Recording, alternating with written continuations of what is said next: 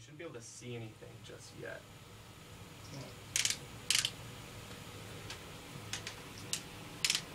It should be pretty tight because you're going to be walking around a little bit this way. Yeah. Okay. Alright, so I'm going to go ahead and boot up the world if you just want to hang tight.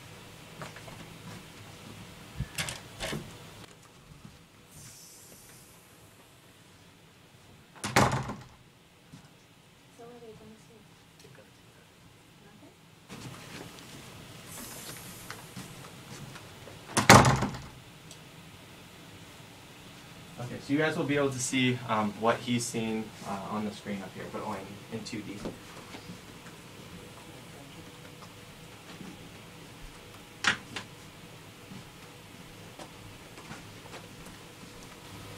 There you go.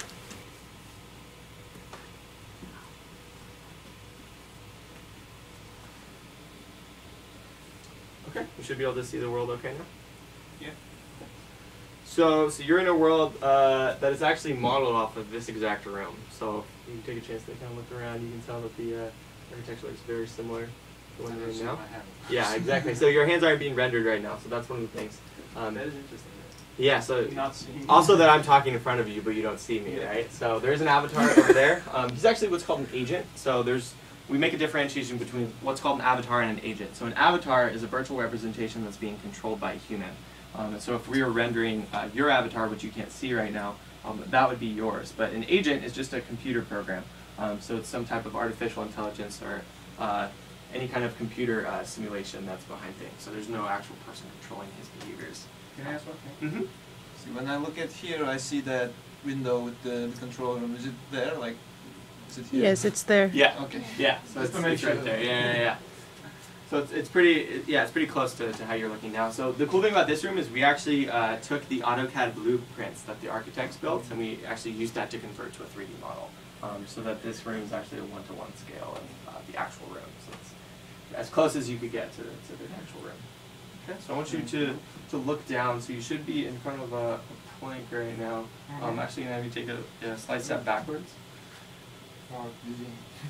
Okay. So Estella, let's hit it.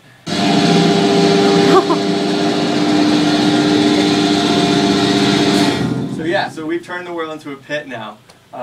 So we've added an obstacle for you to overcome. So you're probably feeling a little bit present now. So this is what we call presence, and this is what we like to look at in terms of our research: is how can we make people feel really. So remember, so you're being tracked by your head right now. So when you lean over, it thinks that you're actually stepping off. Okay. Can I stay there? Yeah, if you want to step off, you can actually just feel it, see what it feels like to hang out down there. But you can also try crossing with it. Sorry. So you're great. You're feeling present right now. So this is exactly what we like. Yes. If I saw my feet. Oh. Sorry. So that's it. I know, right? Before up, so you're good now. But yeah, so this is a world that we use to demonstrate presence. So we use it to demonstrate how people can feel really real and immerse in virtual reality just based on something like a visual obstacle. So even though you know you're in a physical room and there's no pit there, your visual system still thinks that there is one.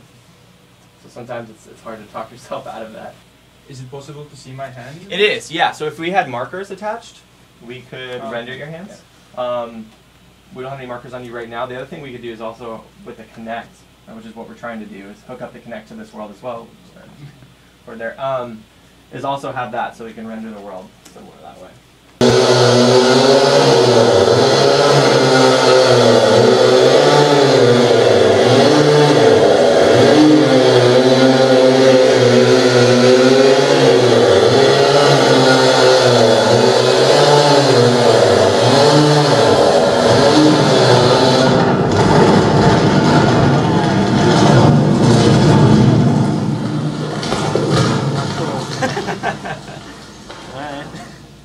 So you can see we've cut out all the forced sounds so that the birds stop chirping, so you can take in your environmental distraction.